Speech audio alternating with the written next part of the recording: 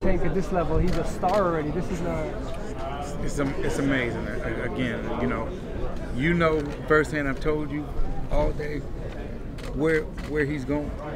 Again, he's shown everyone what kind of star he is. The fact that you can come into a market like this and be able to bring out the fans, it's just remarkable. When you look around in boxing, he's at the very, very, very top.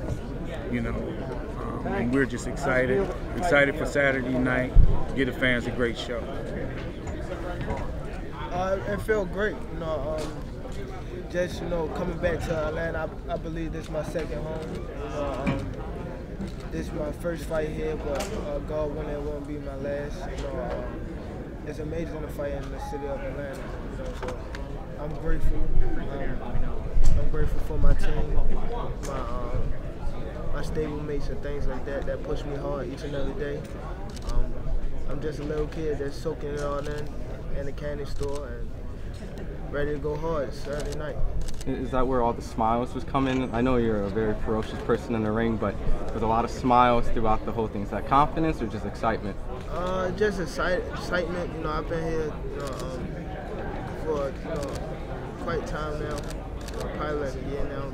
I've been main event. So I remember, me coming to, press conference, to media workouts, to actually going to fights between Floyd and Adrian and things like that. So I'm soaking it all in right now. It's just around the corner. It felt great to be able to do my own thing. It's called Georgia 2.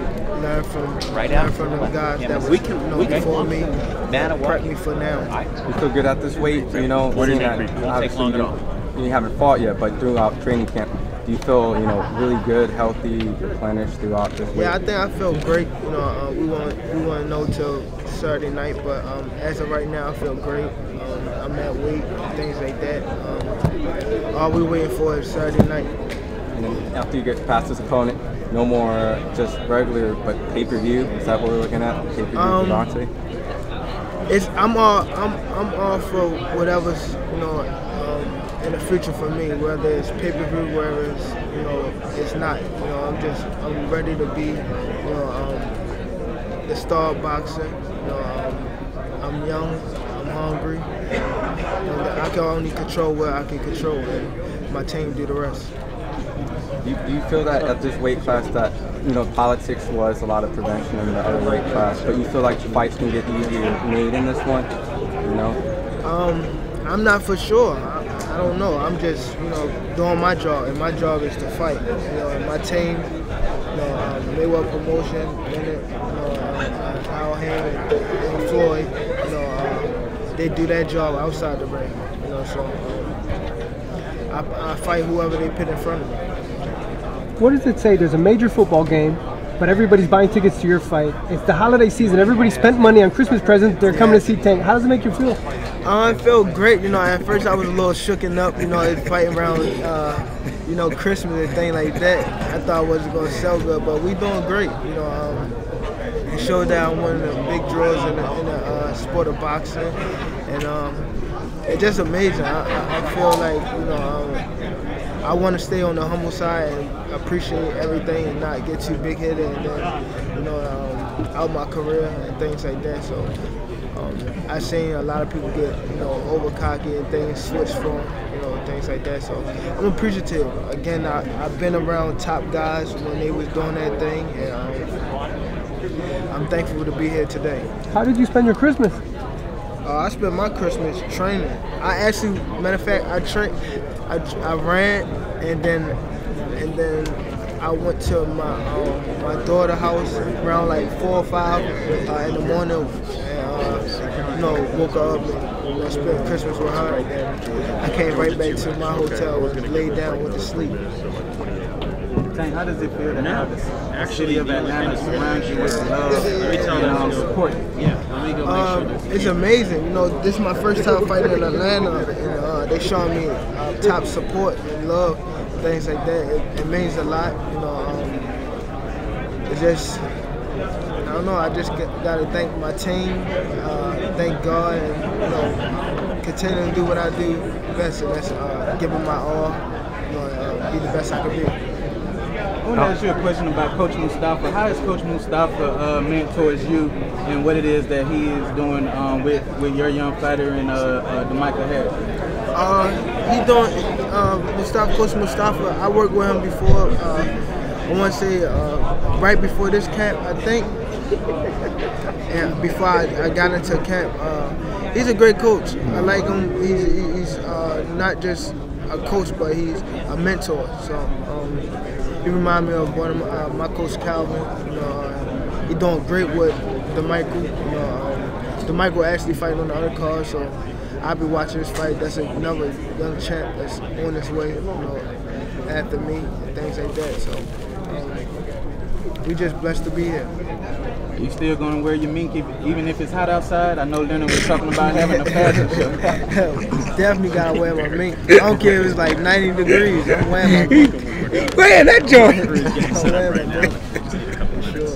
Recently, Forbes magazine released the highest earning athletes in the last 10 years. Mayweather #1, Pacquiao #8, 2 boxers on a top 10 list. And how does it make you feel? Mayweather did it in 7 years.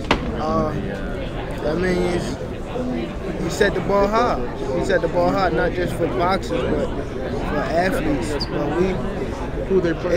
It's never unexpected from Floyd Mayweather. You know, he's the GOAT.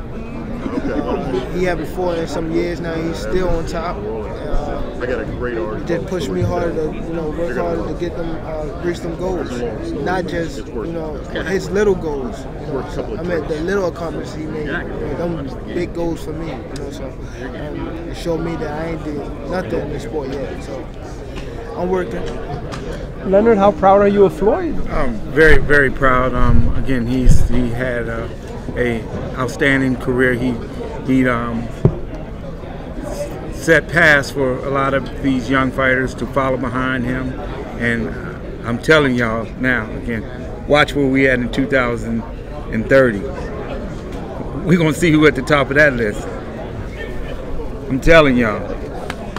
Now, can I ask, maybe we can give a sneak peek? The last fight that I was at, I just walked past Pusha T, so the celebrities definitely come out. Can you give any sneak peeks of who may kind of come out, or you just have to tune in? Tune in. They coming. They coming for sure. They coming. They coming. We got something for y'all too. From all different walks of life. Not just urban stars. Speaking of walks, do you have your ring walk already planned out? Still thinking about it. I'm still skeptical. Because you had it's close. You had the January one with the Thriller. Yeah, I don't know how you're gonna outdo that.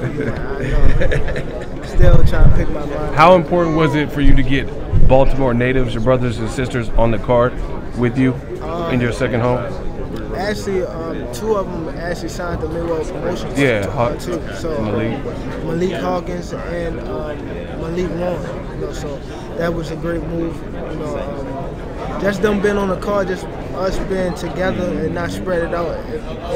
I think it helped us. You know, it feel like on my behalf, it feel like, you know, it's regular gym stuff to me. So it's more relaxing for me. So I think that worked in my favor. So I'm thankful for them to be on the undercard just as well. They probably thankful for them to be themselves to be on the undercard. So we're just ready. Saturday night, put on a great performance, get a boxing fan what they want to see.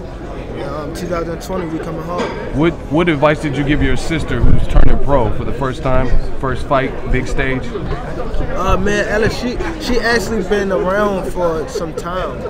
She been around. She been in the gym since an infant. Like I actually sparred with Mel when I was. She told me. Yeah, in I Baltimore. actually sparred with her when I was young. I probably was like, I want to say 10, and we got pictures of it. You were 10 and you were sparring her? Yeah. Oh, okay. And she probably was like, how old was you?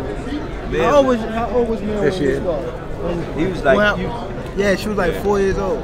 When you won your first national. I won my first national. She sparred it. Okay. Yeah, so she actually got me ready for for the whole time, and he wasn't the one at all. the tournament. So that's definitely a great fighter. She's a great fighter, and I'm happy for her that she turned pro. She on the undercard. Take through the side doors right here for the photo. It means a lot to me. Tank, is it a little weird that everyone's giving out the year-end awards, but we still have a fight? You could have knockout of the year. You could have fight of the year. I don't get into that. You know, them guys did do that thing this year. I'm closing the year out, so congrats to them guys that that got awards of the year. We'll see December the 28th. Hey, Tank, you had a this is the last question. You had after your win, you speak with a lot of confidence, and we really like that. So after your win, who do you want to fight next? It's for me. My focus is Gamboa. I don't look past Gamboa because I know he's a tough opponent. He actually been at this stage way before me, so I'm just looking for a great fight and do what I do best, and that's put on a great performance. Okay, guys, thanks a lot. Appreciate it. She's so well mannered, Tank. Doesn't cry, doesn't complain. Not quite Kelly's sponsor, but I'm doing a pitch. So if you enjoyed this video and want more content like this on the channel, you can show your appreciation by going to the PayPal donate button or the YouTube support button, and you can donate any amount that you feel is equivalent to the value of this video. Much more to come. Thank you guys for your support. Boxing Ego, the future of boxing.